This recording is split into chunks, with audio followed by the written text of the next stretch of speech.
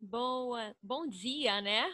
Queridos médicos veterinários, queridos estudantes de medicina veterinária que acompanham a página Dermatofácil pelo Facebook, o grupo privado somente para médicos veterinários e estudantes de medicina veterinária também no Facebook, chamado Dermatofácil para veterinários, e aqui na minha página do YouTube, Viviane Vet Dermato. Um bom dia para vocês e uma ótima semana. Bom, como prometido, hoje eu vou compartilhar com vocês o 6º caso clínico. Deixa eu abrir a tela aqui. Espero que vocês tenham gostado dos outros casos. Se puder, comenta para mim, para eu estar sempre gerando conteúdo para vocês. É muito importante, gente, eu saber ter um feedback de vocês, se vocês estão gostando dos conteúdos, estão gostando dos casos, né, para eu poder produzir mais conteúdo para vocês. Se vocês tiverem alguma dúvida, também podem deixar nos comentários que eu respondo depois, tá? E para quem está entrando no canal hoje, eu sou Viviane Reis, sou médica veterinária, formada em 99 e sou especializada em dermatologia e alergologia veterinária e ajudo médicos veterinários clínicos gerais a atenderem melhor seus pacientes dermato, que atendem na rotina clínica médico-veterinária. Bom, gente, vamos lá, vamos falar da prática, né? O nosso 6º caso clínico. Deixa eu compartilhar aqui. Bom, o Hulk, que é esse cachorrinho bonitinho, ele é um SRD macho, tem 4 anos e castrado. Ele chegou para mim com essas áreas hipotricóticas na região cefálica, borda de orelhas, né, periocular e plano nasal. Áreas hipotricóticas e levemente alopécicas.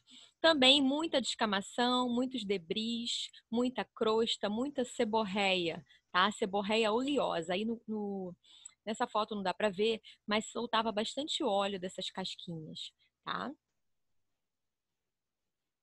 Olha, vocês podem ver na lateral, ó, tá vendo? Várias áreas aqui alopécicas em curva, né? Descamação, esfoliação, né? Micácea, furfurácea, borda, ó, bem alopécica, com muito prurido, gente, grau 9 de prurido. O tutor relatava que em casa ele se esfregava na parede até sangrar, tá? Em volta do olho e só nessa região, somente na região cefálica. Quando eu vejo um cão que coça muito região cefálica, eu penso em alimentos, eu penso em otite, eu penso em coisas secundárias, eu penso em ácaro, eu penso em várias coisas. Então, a gente tem que sempre investigar para buscar o diagnóstico e tratar da melhor forma correta, né? Bom, o ambiente que o Hulk vivia era um quintal acimentado e com regiões de terra e grama onde ele frequentava diariamente. Então, era um quintal que tinha plantas, tinha árvores, tinha terra, grama e tinha uma parte acimentada.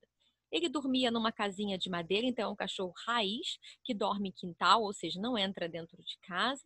Dormia numa casinha de madeira com vários cobertores para frio, tipo mantas de microfibra, cobertor mesmo, felpudinho, né? A alimentação dele era ração super premium, vermifugado, vacinado, tudo direitinho. Os hemogramas dele recentes estavam direitinho também. Tempo de evolução da dermatopatia era em torno de 5 meses. Extraalimentar não comia, só comia a ração mesmo. E o controle parasitário era feito de 3 em 3 meses direitinho. E não tinha otites. Então, eu examinei o pavilhão ocular por dentro. Não tinha nada digno de nota, gente, só externo mesmo.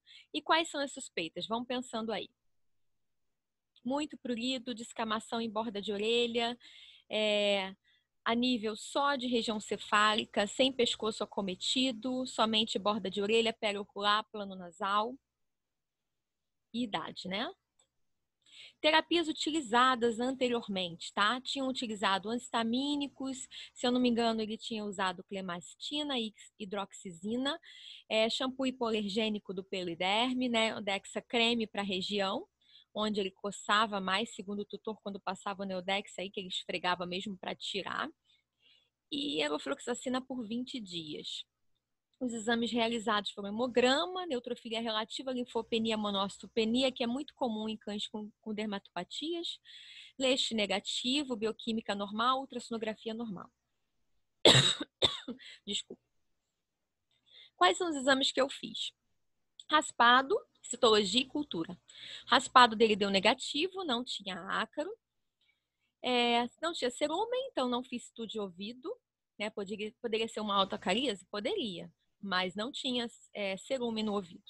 Citologia de pele, eu fiz de borda de orelha, de plano nasal, onde eu vi muitas leveduras por malacésia. E a cultura, em 10 dias, cresceu o micrósporum canis. Cresceu até muito, muito rápido. Então, eu diagnostiquei como uma dermatofitose localizada. Aqui é o antes e o depois do tratamento. Olha que bacana, gente. É muito legal, né? Quando a gente diagnostica e a gente vê o resultado. Olha como é que ele tá bonitinho. E o que eu fiz para esse tratamento?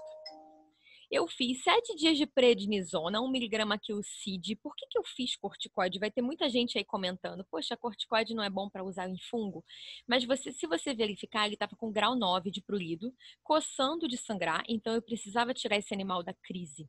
Né? O prurido vai atrapalhar a minha resposta terapêutica, vai atrapalhar a cicatrização dessa epiderme.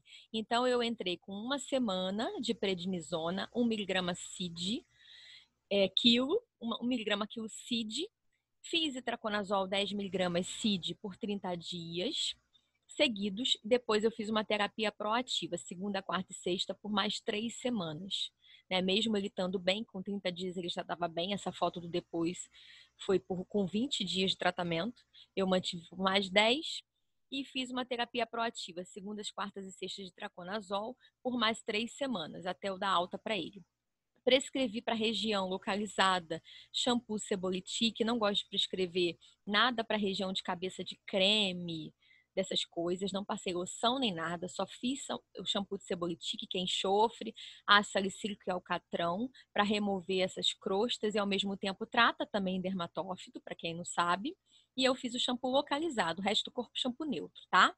Fiz o shampoo com a frequência do banho que eu fiz ali, banho de cabeça que eu falo, né? 3 vezes por semana, tá? Controle ambiental, retirei a casa de madeira, porque fungo ama coisas quentinhas. Troquei o cobertor dele também e substituí por tecido de algodão, pedi para trocar por lençol. E troquei a casinha de madeira por casinha de plástico, que é mais fácil higienizar, lavar e fazer o que for necessário, né? Para poder fazer a higienização. Isolei ele da grama e terra, pedi para o tutor colocar uma cerca de arame improvisada até ele poder isolar e, tipo assim, só depois que esse animal melhorar para ele voltar a visitar o local que ele visitava, não tem problema, ele tem que ter vida de cachorro, mas enquanto ele tiver com fungo, ele não pode visitar esses locais porque ele reinfesta e se recontamina, tá?